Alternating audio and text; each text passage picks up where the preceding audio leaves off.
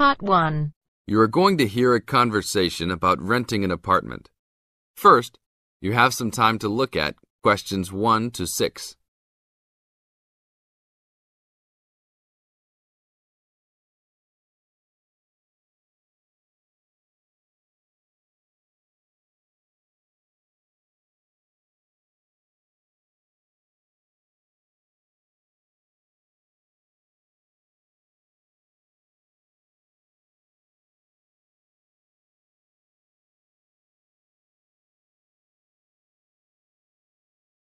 Now listen to the tape and answer questions 1 to 6. How can I help you, sir? Hi, I'm interested in renting an apartment in your building. Can you show me around inside? Sure, my pleasure. Do you know what kind of apartment you're looking for? I'm thinking of something for my best friend and I. The apartment doesn't have to be too big, just something comfortable for the two of us. I'm looking for a kitchen, 2 bedrooms and a bathroom, just something simple. Okay, well, let me show you what we have to offer. We divide our apartments into 3 categories. There are standard apartments, upgraded standard apartments, and luxury apartments. Please follow me. This apartment just went up for rent yesterday. The old tenants moved into a larger one. This apartment is what I call the standard apartment. It's small, but has everything you need. The kitchen comes with a refrigerator, an oven, and a stove. There is 1 bathroom with a shower, but no bathtub. The rooms are a good size, and both have their own closets. The living room has enough space for a couch. We will provide a television for you. These apartments are very popular with students because they are affordable and practical. Right now, we are renting these out for only $1,000 a month. I think this is a little bit on the small side. There's no space for a dining table or even for an extra desk. We will both need room to study. If there are guests over, we hope to be able to have a dining table big enough for at least 4 people. Do you have anything slightly larger? Maybe just an apartment with a bigger living room? Well, let's take a look. Right now, we also have an opening for a luxury apartment. This apartment is larger. It has 3 bedrooms, and all 3 are larger than the last one. And there are 2 bathrooms, and all have bathtubs. The kitchen is also larger, and come with an additional dishwasher and freezer. The living space has plenty of space for a dining room. How much is the rent on these apartments? These are more expensive, usually in the $2,500 range. Don't forget that there is an additional bedroom, so you could find another roommate to lower the cost. I think that's a little bit on the expensive side. We don't really have the time to find another roommate, so it's probably better to stick with the 2-bedroom places. Is there anything between these 2? Come with me. I can show you this apartment right now. But there are people living in it. There are no more of these kinds of apartments available at this moment. But if you decide that you like it, I can put you on the waiting list. And as soon as we have openings, you will be contacted. Sure, let's take a look. This is the upgraded standard apartment. As you can see, it's larger than the other 2-bedroom apartment. There are 2 bedrooms and 2 bathrooms, 1 in each room. The living room comes with a television, but no furniture. The kitchen is around the same size as the other smaller apartment. The basic difference is the additional bathroom and larger living room. These rent for around $1,400. Now look at questions 7 to 10.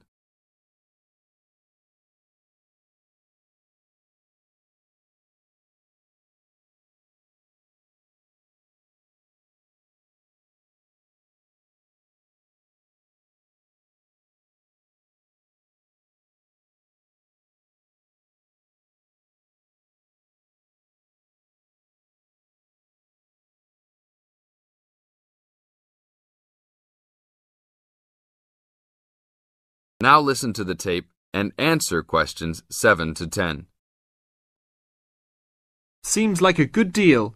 Do you know when an apartment like this will be available? That's hard to say. I know these people who live here right now should be graduating soon, so they might be moving out. Well, I guess I'll put my name on the waiting list. Hopefully there'll be an opening as soon as possible. That sounds like a good plan. I will notify you as soon as we have vacancies.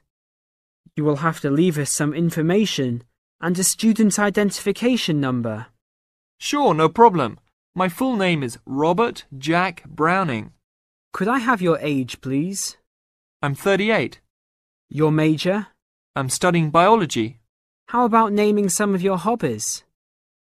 Fishing, golf, watching movies, and spending time with my family. Sounds like a good life. What is the price range of the apartment you are looking for? Somewhere between $1,000 to $1,500. Your student identification number, please? QS 45890. Could you repeat that? QS 45890. Lastly, could you leave us a phone number? Okay, it's area code 236 580 2287. Thank you very much. I will give you a call as soon as possible. That is the end of part 1. You now have half a minute to check your answers.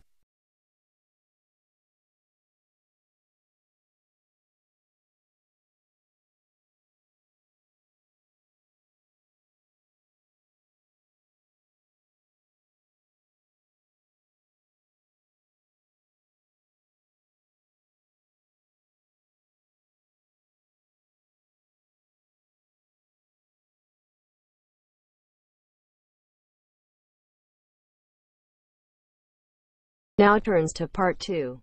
Part 2. You now have some time to read questions 11 to 20 first.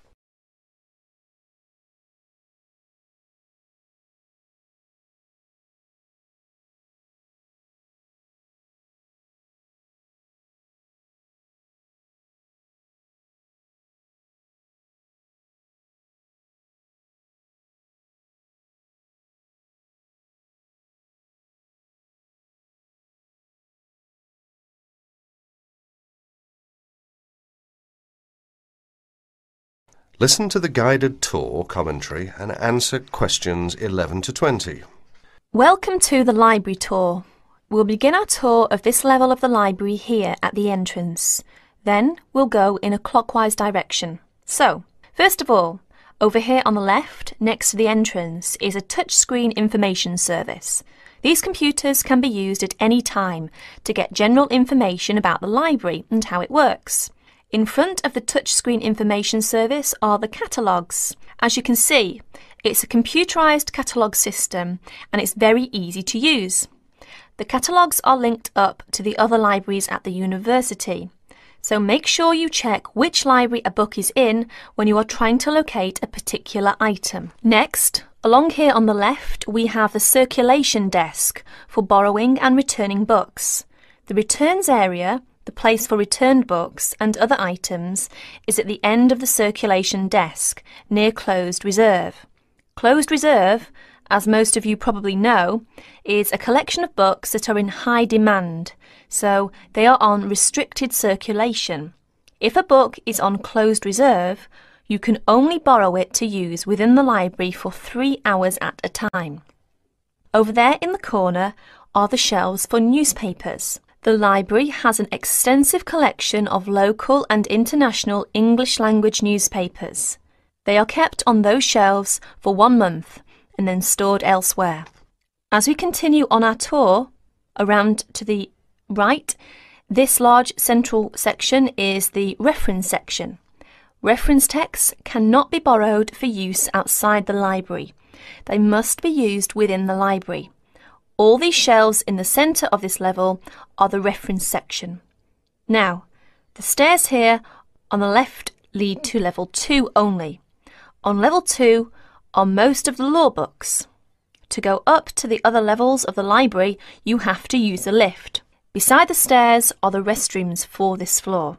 Now, As we walk around this corner to the right, this large room on the left is the Audio-Visual Resource Centre. You can come here if you wish to listen to a tape or watch one of the library's videos. Next to the Audio-Visual Resource Centre is the photocopying room. There are 15 copiers for student use, and we've recently added a colour copier. The system for copying uses cards, not coins. You can buy a photocopy card from the technician in charge of the photocopying room, or from the information desk if he isn't here at the time. On our right, these work tables are for student use, especially for small groups to work together, or you and your colleagues can use the conference room, which is that small room there next to the lockers. You can work on group projects in the conference room without disturbing anyone, and there's a conference room on each level of the library. The round desk in front of the lockers is the information desk. If you need help using the catalogues, or you need to organise a loan from another library, the information desk is the place to come.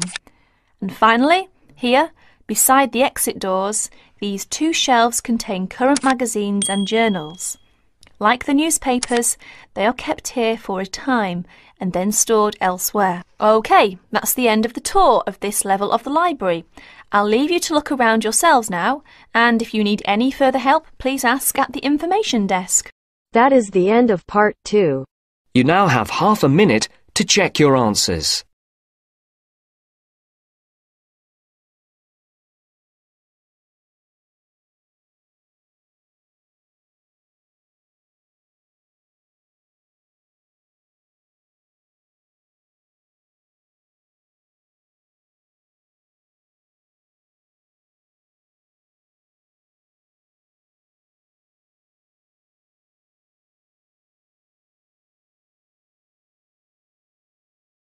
Now turns to Part 3.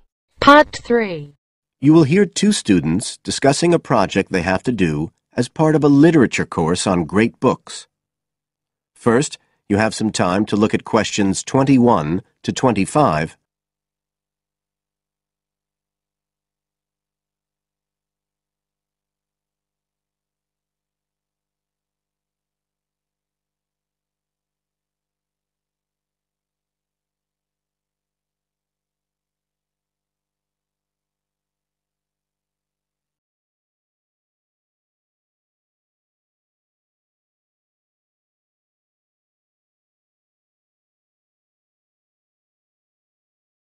Now listen carefully and answer questions 21 to 25.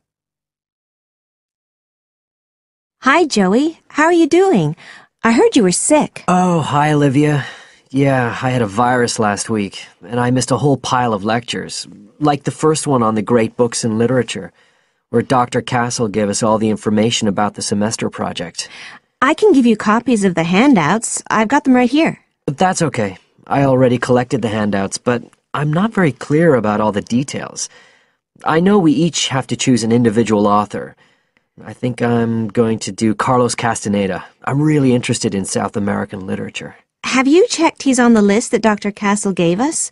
We can't just choose anyone. Yeah, I checked. It's okay. Who did you choose?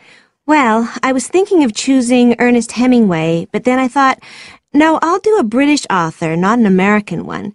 So I chose Emily Bronte. Okay. And first of all, it says we have to read a biography of our author. I guess it's okay if we just look up information about him on the internet? No, it's got to be a full-length book. I think the minimum length's 250 pages. There's a list of biographies. Didn't you get that? Oh, right. I didn't realize we had to stick with that. So, what do we have to do when we've read the biography? Well, then we have to choose one work by the writer. Again, it's got to be something quite long. We can't just read a short story. But I guess a collection of short stories would be okay? Yes, or even a collection of poems, they said. But I think most people are doing novels. I'm going to do Wuthering Heights. I've read it before, but I really want to read it again now I've found out more about the writer. And then the video. We have to make a short video about our author and about the book. How long has it got to be? A minute. What? Like 60 seconds? We gotta give all the important information about their life and the book we choose? Well, you can't do everything. I wrote it down somewhere. Yes, Dr. Castle said we had to find or write a short passage that helps to explain the author's passion for writing, why they're a writer. So we can back this up with reference to important events in the writer's life, if they're relevant. But it's up to us, really. The video's meant to portray the essence of the writer's life and the piece of writing we choose. So when we read the biography, we have to think about what kind of person our writer is. Yes, and the historical context and so on. So for my writer, Emily Bronte, the biography gave a really strong impression of the place where she lived and the countryside around. Right. I'm beginning to get the idea. Before you hear the rest of the talk, you have some time to look at questions 26 to 30.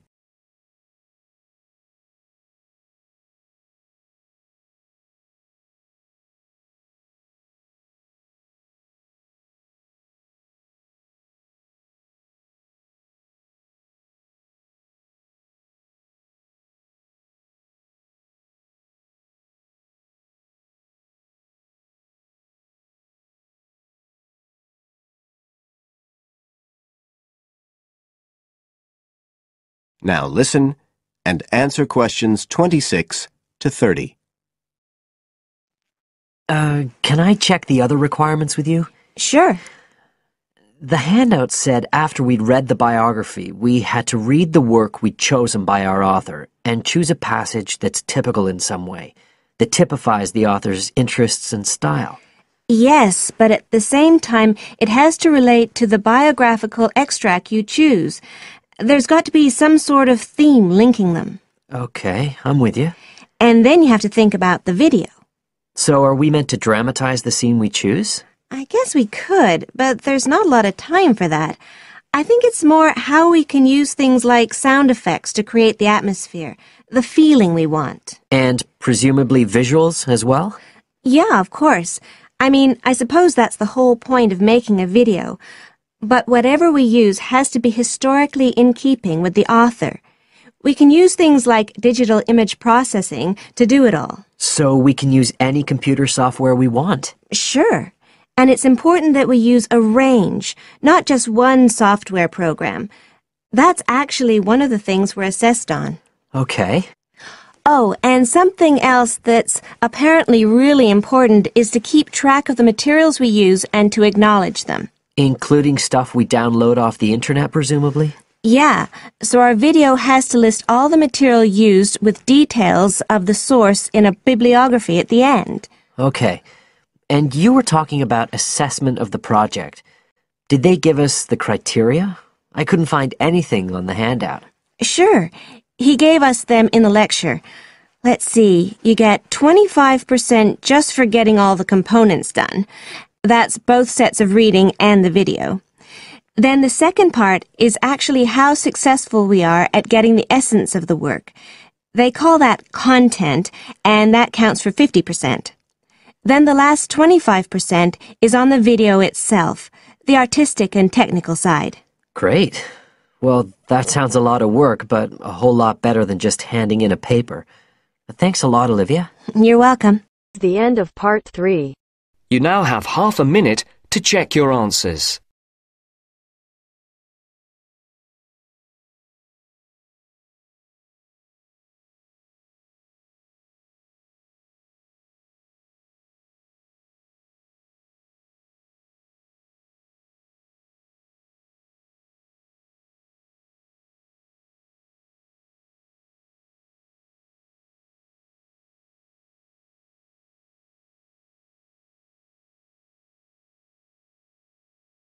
Now turns to part 4. Part 4. You will hear a talk on bullying in the workplace given by a university lecturer to a group of students. First, you have some time to look at questions 31 to 40.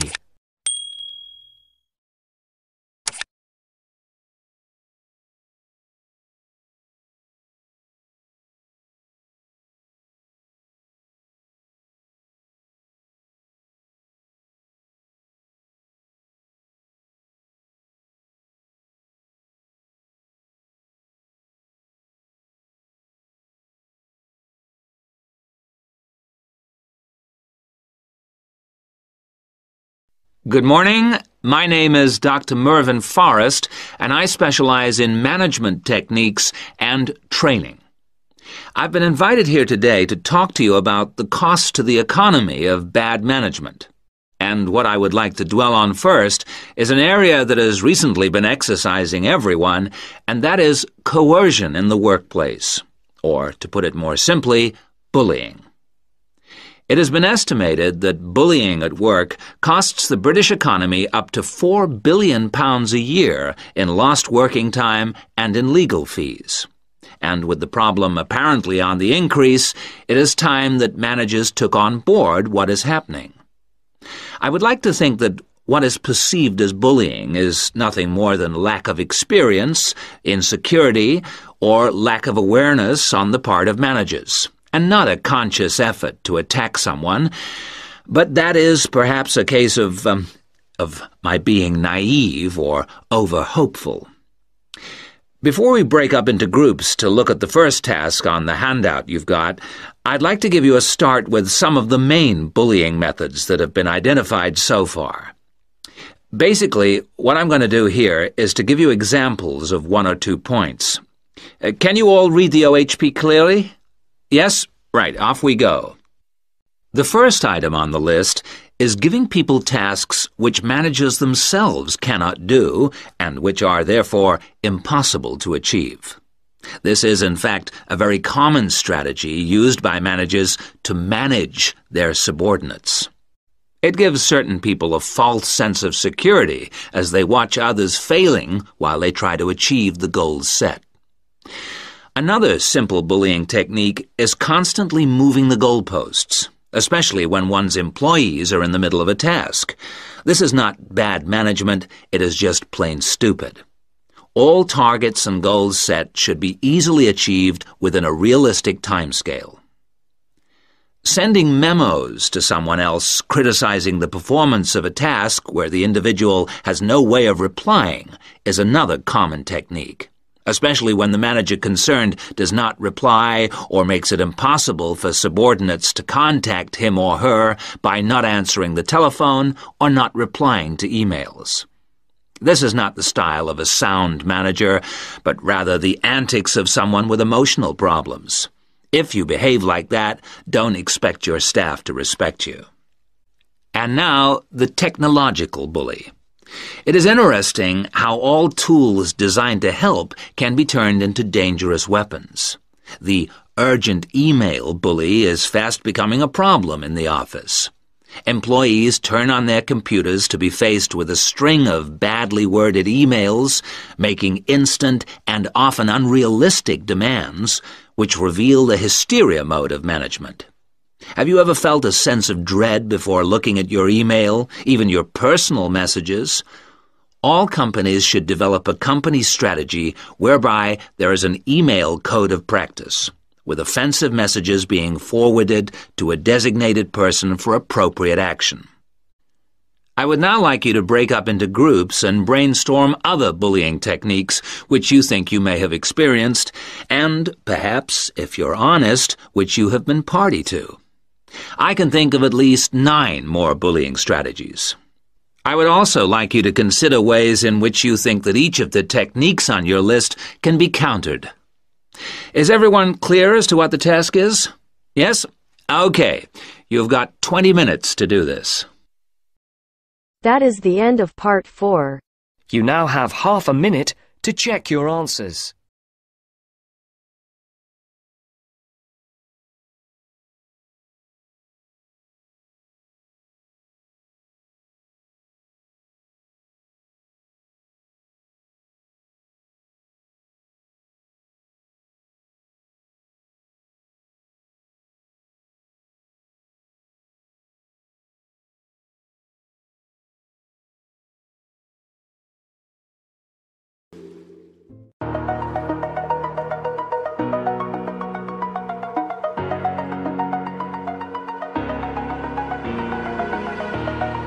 Over the edge, feel like I'm floating through the air.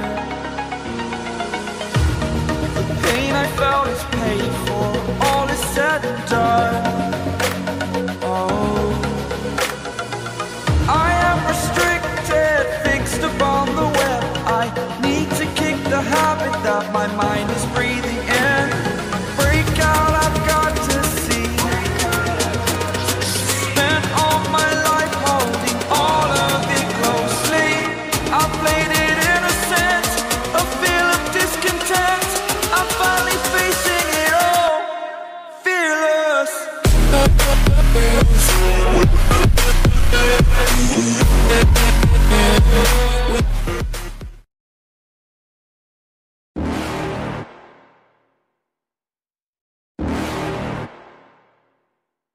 You're never gonna make it, you're not good enough. There's a million other people with the same stuff. You really think you're different? Man, you must be kidding. Think you're gonna hit it, but you just don't get it. It's impossible, it's not probable, you're irresponsible. Too many obstacles, you gotta stop it, yo. You gotta take it slow, you can't be a pro. Don't waste your time no more. Who the fuck are you to tell me what to do? I don't give a damn if you say you disapprove. I'm gonna make my move, I'm gonna make it soon. And I'll do it cause it's what I wanna fucking do. Cause all these opinions and all these positions, they come in millions, they blocking your vision. But no, you can't listen, that shit is all fiction. Cause you hold the power as long as you're driven. There's no way that you make it. And maybe you could fake it, but you're never gonna make it. Are you just gonna take that? Make them take it all back.